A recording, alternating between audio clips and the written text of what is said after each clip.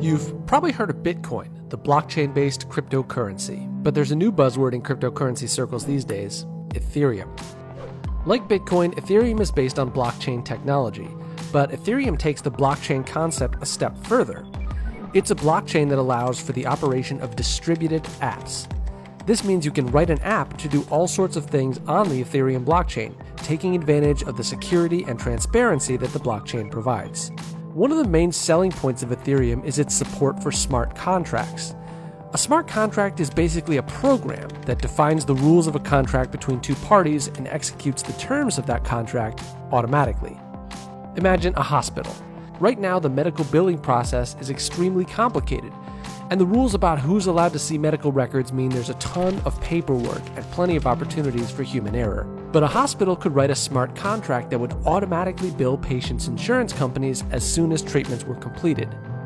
The contract itself can be made public so that all of the involved parties can verify that the billing was fair, but the specific data exchanged would remain encrypted, ensuring that only the patient and relevant medical personnel have access to their files.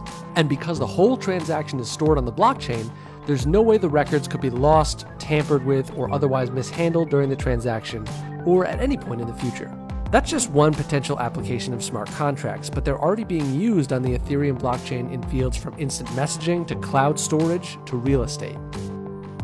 Applications on the Ethereum network, called dApps, pay for their use of the network with Ethereum's digital currency, Ether. You can think of Ether as being like gas for your car. It's the fuel that allows transactions on the network by compensating users in return for their computer's role in verifying those transactions. But people also use Ether as a digital currency, just like Bitcoin. And like Bitcoin, its value has skyrocketed. 1 year ago, 1 Ether was worth less than $15. Now, 1 Ether is worth about $200.